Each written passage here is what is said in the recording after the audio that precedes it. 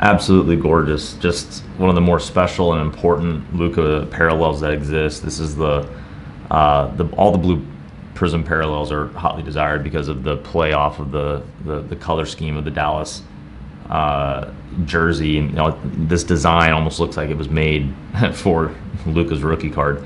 This is the Blue Ice parallel of that Prism parallel, and it's just absolutely gorgeous. The cracked ice, or the color parallels of that ice product, is just they are some of the more pretty examples. You see how it just lights up. This particular example is awarded a 9.5 designation, making it all the more lofty. They only made 99 of these. This one's 48 of 99.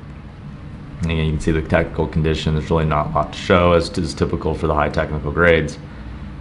But overall, just a beautiful and important issue that's undeniably packed fresh throughout. It's a nice investment piece, tying the owner to the brand of Luka about as well as any other card that exists. So delighted to have it.